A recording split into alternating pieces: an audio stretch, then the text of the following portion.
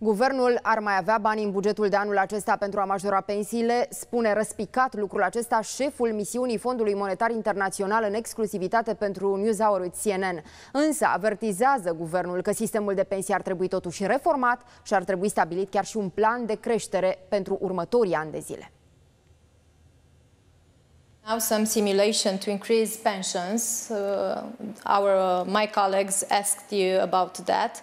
But do you think government will be able to increase the pensions in this year?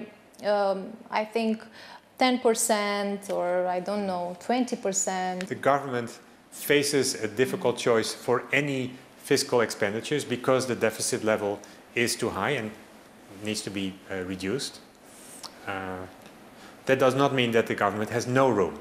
There is some room to support those groups who are most in need, but you have to be very careful and target that room carefully at certain groups. So pensioners can be part of that, but there's a choice. You have to look at the whole range of people who are impacted by, for example, high inflation, and target your expenditures carefully at the groups who need it the most.